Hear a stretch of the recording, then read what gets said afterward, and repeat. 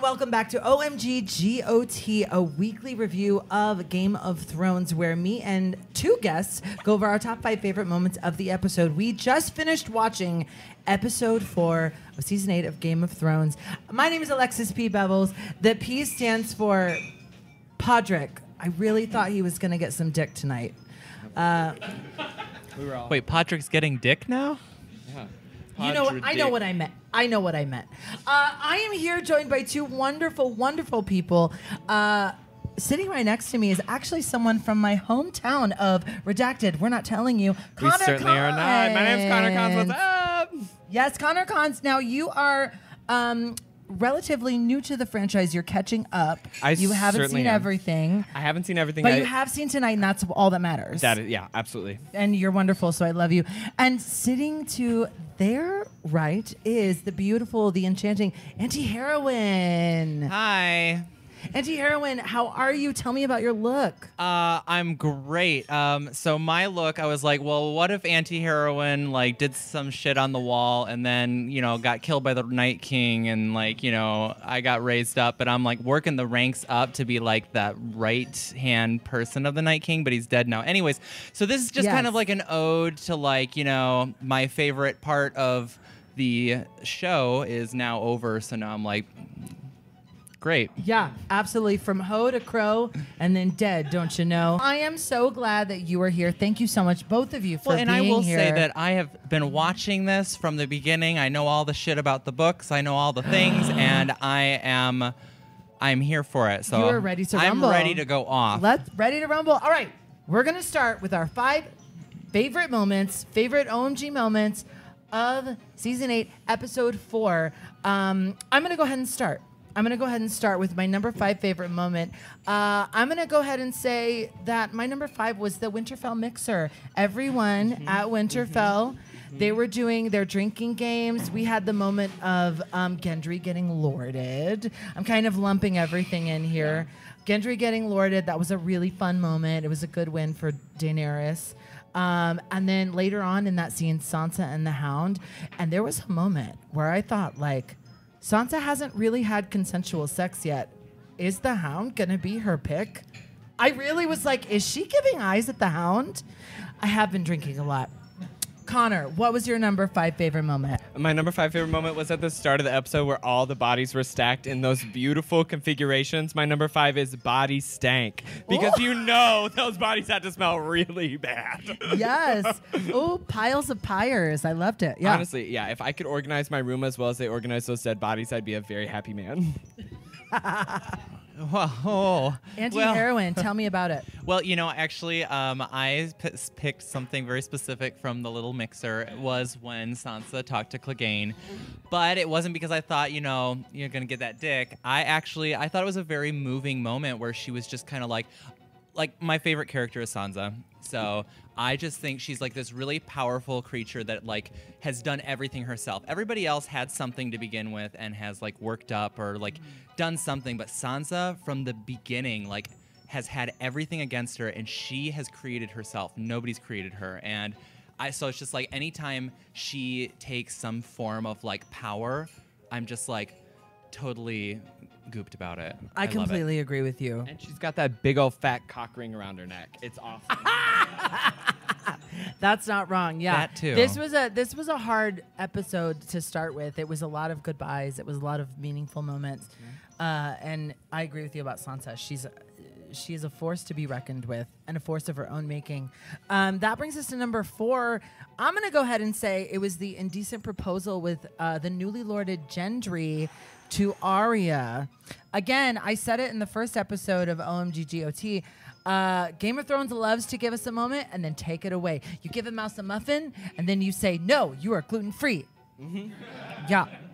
Gendry is like, I'm a lord, I'm fun and fancy, marry me. And she's like, no, bitch, I'm so sorry. I don't like you like that. But the favorite part of that, when she was like, I'll never be a lady, that's not me. She said it in season 1. Yep. She said it about Nymeria last season. Yes. Last season? Yes, last season. Was it last season? Yes. That's not me. That's a whole motif with Arya, who I love and who I'm dressed like tonight. Maisie Williams, you're perfect. Can we be friends? Okay. Right. Connor. Okay, but the best part of Arya's costume is that it doesn't make any sense. Like, who wears asymmetrical designs in Winterfell? Well- It is cold, right? You need full coverage, not like one boob exposed. I love the design. Doesn't make any sense. Well, I'm going to tell you right now, fuck you. I'm very warm. I am super warm. And we live in Chicago, so we know what it's like to be super, super cold outside and then go inside when the heaters have been blaring for 10 hours and need to take all your layers off. I think she's smart. And actually, I'm going to give him a shout out to Michelle Clapton, the costumer, who is actually my MVP candidate for tonight. Connor, tell me about your number 4 and stop dissing my costume. Okay, I'm so sorry, Michelle Clapton. You're a goddess. My number 4 is John making Bran tell the family secrets. Like, come on. I just don't feel, I feel like that's such a typical, like, older brother, little brother, and maybe they're not even related, right? Move of like, oh, well, technically, I'm not breaking any promises to anybody else if you have to tell this big secret to somebody else.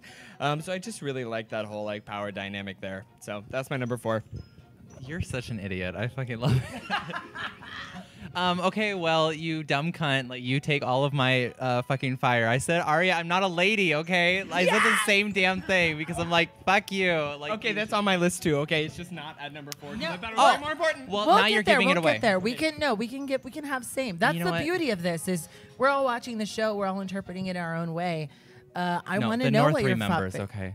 honey. Yes, my number 3 was Dany and John after the Winterfell mixer, when she was like, "Keep it secret, keep it safe." Shut up, bitch. And I want to say, this is my fear with John. Is this whole time it was Ned's downfall? He was doing honor over maybe the smartest decision, and I think John's going to do the same thing. And I mean, spoiler. By the way, there's spoilers in this web series. I hope you know I was that. like, wait, do you know spoilers that we don't know? No. Yeah, she was like, and in the end of that scene when she was like, yeah, I've already told you how we can live together, how this is going to work. Yeah. That scene was incredible. It was a very important moment. We know John's going to do the right thing, but is the right thing always the best thing? Oh, fuck. Now that I say it out loud. Right, but the lighting in that scene was also really good and just like really hot. Everybody was like looking so orange and sweaty. It was really good. Well, as we know, we're drag queens, candlelight. You keep it dark. Yeah. Candles are luxury items, as we learned about the controversy of last week's episode. Yeah. Connor Konz, what's your number 3 favorite moment? My number 3 is Lord Varys staying relevant. He is staying relevant in this scene. In this episode, he will not be outsmarted, as we've seen from the very beginning. He has his hand in every pot and no pot. And he is always plotting and planning, and I really like that at the end of the episode, that he was really he continues to pull everybody's strings in ways that we don't expect. Stunt Queen, and Lord Varys, who you are resembling tonight. Yes. I always tend to paint like Lord Varys like 50 years in the future, right? So like, if you're standing like 100 feet away from me, I look like Lord Varys, right? But right now I kind of look like what's the guy who like lures the people into the old tower in season 2? The Pied Piper? No, What do you mean? season 2. You know, like the evil wizard? Who's the evil wizard in the tower and they try and take the dragons, but then... The House of the Undying. Yes, I look like that guy who like multiplies in the House of the Undying, but I'm Thank Warlock. you. The Yes, Warlock. I do apologize, yes. Oh, yeah, that guy. Yeah. Fuck him. I was thinking of the Tower in Winterfell. I'm like, you mean the old ass, what's his name? The guy that... The old maester who Yeah. I think made a cameo in last week's episode. I think he was one of the first zombies to come out of the crypt. Watch it. Turn up the brightness on your screen and I watch saw that it. too. Yes. I agree. That was him. I saw that too. You heard it here Okay. first, folks. Yeah. All right. Or on Anti-heroine. Anti-heroine. No. Number 3. Tell me about it. My number 3 was Brienne crying after Jamie leaves. Ooh. That was so big. You just like, we've spent, 6 years with her now? I think she started in season 3. Season 2. Season yeah, 2? she was season 2 with Renly. Season 2, yes, so 7 years. absolutely. We've been 7 years with her. She has never cracked. She's always composed, and she just, and at some point, she started to cry, but then she just let it go. She's like, this is probably her first time, like, I guess maybe in love. I don't know. Like, anyways, I like picking all the really emotional moments that are 7 years in the making. Come on. Absolutely. So I thought that was like really powerful. I do want to take a moment and say we are film here and we view the show here at the gorgeous Elixir Studios here at Elixir in Lakeview. They are wonderful. So actually, we have a live studio audience tonight. Will y'all give a round of applause for yourselves? Yeah. We had a few chatty Cathys tonight, but that's because it's Cinco de Mayo and people were drunk. Happy Cinco de Mayo, by the way, to everyone. And speaking of Cinco de Mayo, our friends to the south, if there's one thing that's relevant to this show is that walls don't work. The damn truth. That is the damn truth. Yeah. They don't work. Well, they work for a couple thousand nope, years. They don't work. And if you build it, we will knock it down. Actually, this doesn't. Actually, it doesn't. I will knock it down. Yes. I can say it. Yeah, absolutely. We'll knock it down. All right. Okay, so we're going to go. Oh, fuck. Are we at number 2 already? We are, yeah. Sorry, I cursed, Mom. All right, number 2. Sorry, Mom. Actually, my number 2 was your number 4. It was John and the family meeting in the Godswood outside of Grandmother Willow.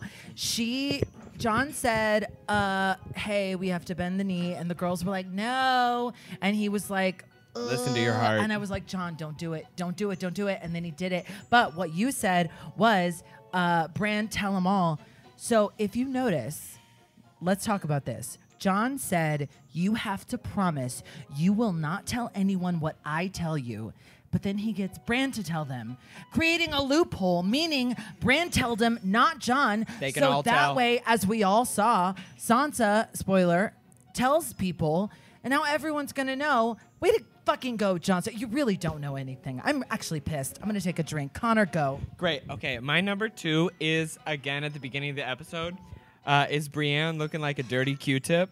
If you look at the early episode, she's wearing a lot of makeup and her hair is still like nice and pristine. But then a couple shots later, it's like they wiped off all of her makeup. Y'all know when you like take the Q-tip out of your ear and you're like, oh, cool, I got a big old chunk on this one, right? That's what she looked like at the beginning of the episode, and I was really, really here for it. And I knew that we were going to get a lot of emotional story arc from her being a chunky, dirty Q-tip. I don't really know what to do with that, but I appreciate your point of view.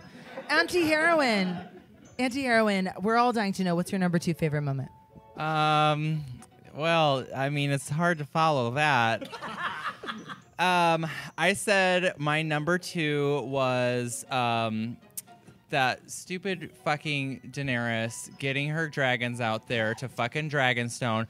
Bitch, did you send like a boat, like maybe just like a paddle boat around the fucking island? Like what the fuck?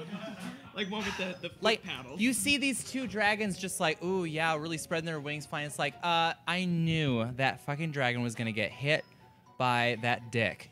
So yeah, rest in peace, that just pissed me off. I'm like, come on, you like, oh, these are my children. Okay, so you're just gonna take 3 of them up north of the wall, get one of them killed, don't give a shit, and then you're just gonna take another one without thinking. You already had one, and she already knew that Drogon got shot in the wing or whatever the fuck by that other scorpion. She knows they exist. She knows the enemy has these things. You think the last 6 months or 2 years that you've been fighting this goddamn battle while Cersei's doing her shit, she wouldn't have made a couple more? Dumb bitch. Right. Well, I hate to get political. Get political. No. We're gonna cut this part. Stop. Okay, never mind. I was gonna say something about how like we should learn from our past mistakes and maybe like if things happen, maybe don't make more guns, make less. You already talked about the wall. No, I completely agree with you. No, don't fuck it. Don't cut that. I've got it. Gun control now. Control, no wall. Yeah, 100%. I agree with you. Also, was it? Yeah, it was Rhaegal, right? It was Rhaegal that died. I don't know. Yeah, well, Watery whatever one. grave. I mean, Drogon's alive. That's all we know. Drogon's alive. Fuck. Yeah, Viserion's that the was one that really was a white, sad. right? He was the ice dragon. Viserion was the He wasn't an Viserion, ice yeah. dragon. Well, he was shooting blue out of his mouth. Yes, right? it's He was the because- Kool-Aid dragon. Shooting UV or whatever. All right. Okay, this brings us to our number 1, and I'm gonna take a stab in the dark. I'm gonna say that we maybe all have the same one. Maybe not, but I'm going to tell you mine. Mine was Well, the not very this end of the bitch. episode. It was the Wild West showdown. We Yeah. had Cersei up on the wall with poor Missandei, who never did anything to anybody but just be nice.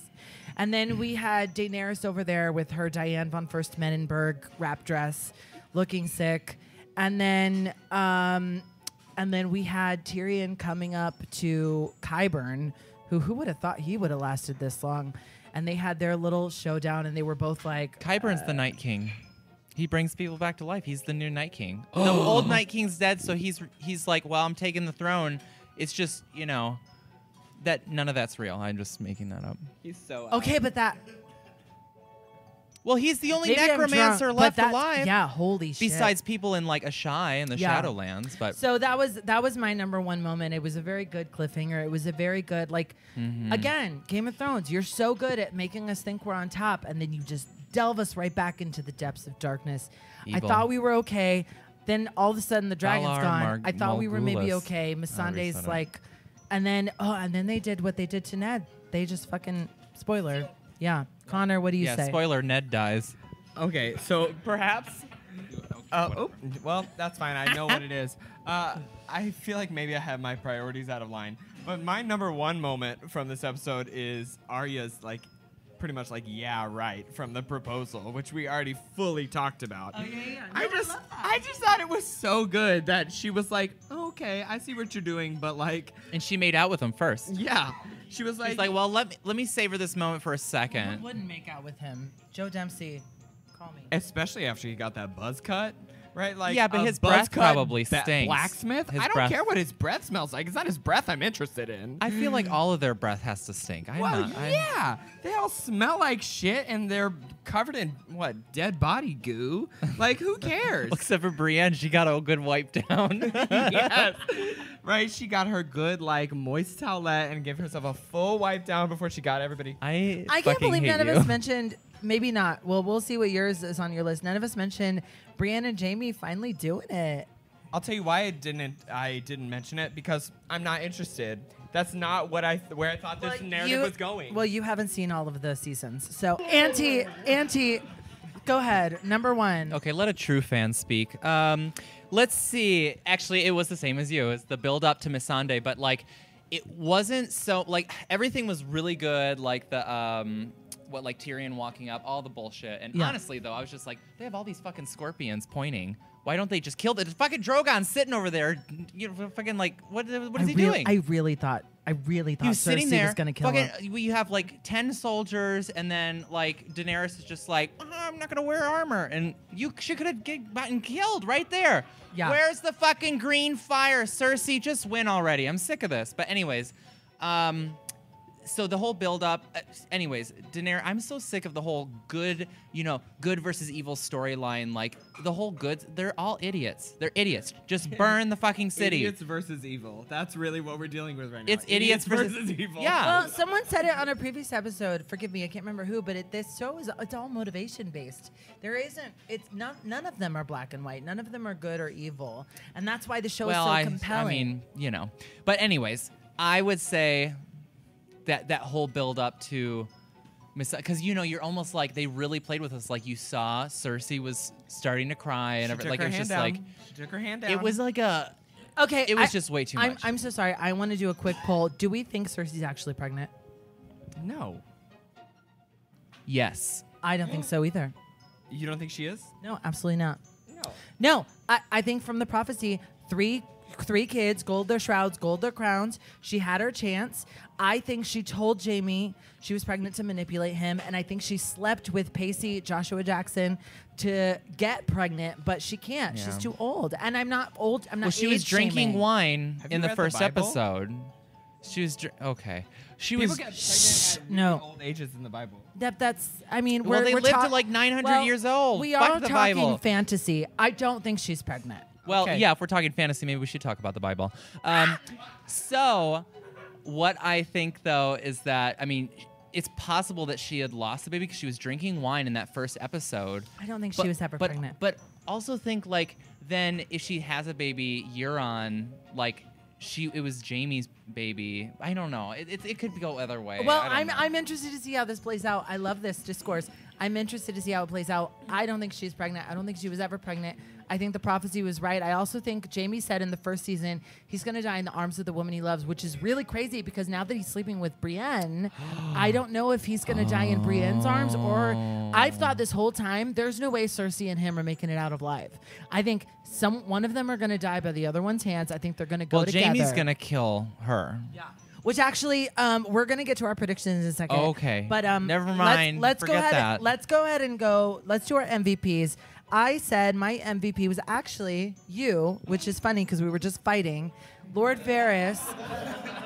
Yeah, Lord Varys. I'm gonna say I love the conversation he had with Tyrion when he says, "I will."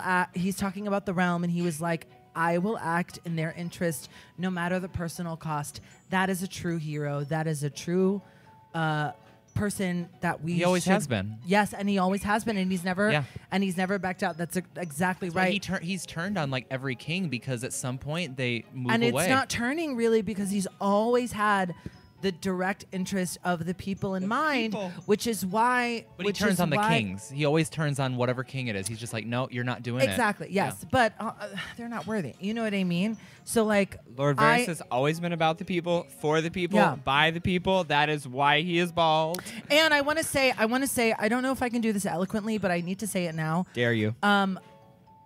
He is someone who has grown up without the hindrance of sex, like gender. Yes, he doesn't have the hindrance of fragile masculinity, or you know what I mean. Yeah, which is really the only thing that's toxic. All right, go ahead, because I'm nervous that I just said that. No, you're totally right. I 100% agree with you. My MVP is the I guess you're calling them scorpions, so I'm not like a huge fan. Well, what did you write? I wrote that they were dragon harpoons, otherwise known as dragon poons. I was just so shocked when that dragon got shot. Like, I was really not expecting that, and neither were these folks in the corner over here. So I put my MVP as Dragon Poon because we were not expecting that dragon to go down. We were fully expecting Dany to enter into this final war with 2 dragons, and now she only has 1, and that dragon already has an injured, wing or foot or whatever. Like, she's got 1 crippled dragon, and we believe in that dragon, but I just don't know how she's going to fully fight this war with a dragon versus no elephants. And yeah, who knows? Yeah. Auntie Heroine, who is your MVP for tonight? Again, like always, I love following your response. I would say mine was Lord Varys. Yes! That's you, by the way. I know you don't know any of the characters, but I fully know who I am tonight. No, I thought it was also really emotional because he also, anything that plays to the ethos, I'm just like, hell yeah. And I just feel like when he was talking about the people, he was just like, he was getting very passionate. He's like, I don't care. And like, he's been friends with Tyrion since day one. And it's just kind of like, he's like, we may be parting ways here because like, I will do what I've done before. And I also like that he's just like, no, I think, what is it, Aegon Targaryen? Yep. Is that his name? Yeah. Aegon Targaryen is the one who should be ruling. Oh, yeah. Yeah. And he's just like, he's, maybe if he, he doesn't want to rule, maybe that's who should rule. But I think it's less But he's also an idiot, so. To me, it's less about like the actual lineage versus like who is actually going to care for the people. Right? And Yeah. he feels like John, as Yes, somebody who that's true. is like our full-on George Washington in this situation, is like, I don't want to be the leader, so that is actually going to be the person who cares about the people. And that's what's so heartbreaking about this is because we've been set up from the beginning to be in support of Daenerys. And Tyrion says it the whole time. Jon doesn't want it, but it's like, who would be best? And that's why it's so tough, because that's not the answer we want, but it might be the answer that we need.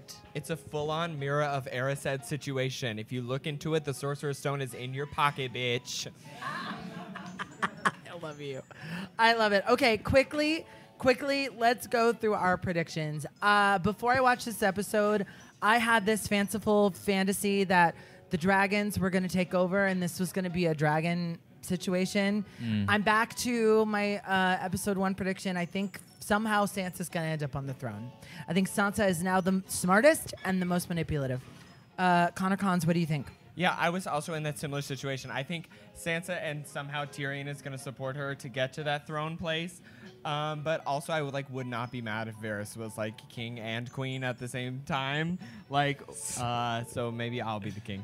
Oh my I fucking don't have God. a full, a fully thought out I know. prediction I because can tell. you understand. Thank you. Oh my goodness gracious. Okay, I will say that based on this episode, because before I was just like, well, it has to be Daenerys. I mean, like, come on, we've built up 8 fucking years of this. It has to be Daenerys. But after this episode, there are 2 things that are pulling me in different directions. One,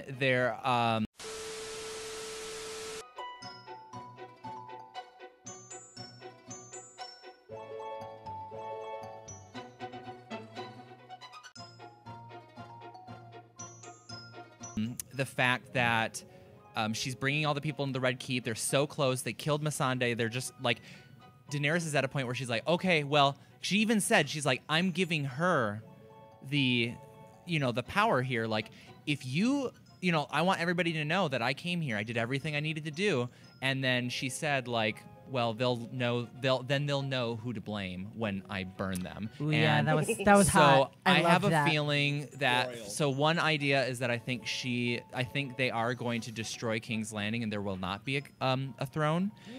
Just like in her vision, when she walks to the throne, she sees it, but she never gets on it, and it's all destroyed in the Iron Throne Room. Yeah. And it's snowy too. And all of those predictions they're loosely based. They're not totally literal, but they all happen. So that's a possibility. The other possibility is I'm not exactly sure what it would be, but Arya and the Hound are on their way down.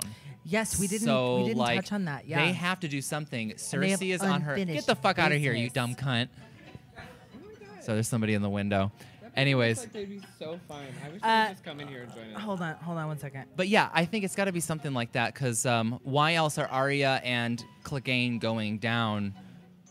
Right, but do you think they're both going to die? Because they're both so resigned. I think the Hound will die. You don't think Arya's gonna die? It doesn't Yeah, make sense. because we still have Clegane Bowl. We still have the Hound versus the Mountain. Yeah. And this can't and be the only way end that's of going to Arya. happen is they have to infiltrate the Red Keep. So I don't think the Red Keep will be burned because of that. So there's Yeah. 2 different things. I'm not sure. Yeah, this is insane. This is insane. We only have 2 episodes left. Insane in the you all. membrane. I'm telling There's you. only 2 episodes left. What she said. I want to thank you so much. I want to thank both of you so much for being here. Connor Konz, you're from my hometown. We know each other peripherally through that. Auntie Heroine, you are an amazing artist, an Thank amazing you. performer, and I can't thank you enough for being here And a big tonight. Game of Thrones fan. And a huge Game of Although Thrones the books fan. seem to be turning out a lot better. Yes. Have you read the books? I've done my fair share. I think the only thing that's gonna save me from after this is over is reading the books. I'm gonna read the books after this is over. I read the first book. In my defense, I read the first book. Oh yeah, me too. All right, so I want to thank Auntie Heroine. You can find Auntie Heroine's info below in the comments. Please, do yourself a favor. Go follow them. Please also go follow Connor Konz. Follow me, Alexis Bevels. This has been OMG GOT Season 8, Episode 4. And my quote for tonight doesn't make any sense, but it's my new goal in life. It's when Tormund tells Jon, what does he say? You weigh as much as 2 fleas fucking, or something like yeah. that. That's exactly it. yeah. Pause. I want to get it right. Yeah, that's it. You got it right. Unpause. I said it right. Thank you so much for watching OMG GOT. And remember, you weigh as much as 2 fleas fucking. We'll see you next week. Bye.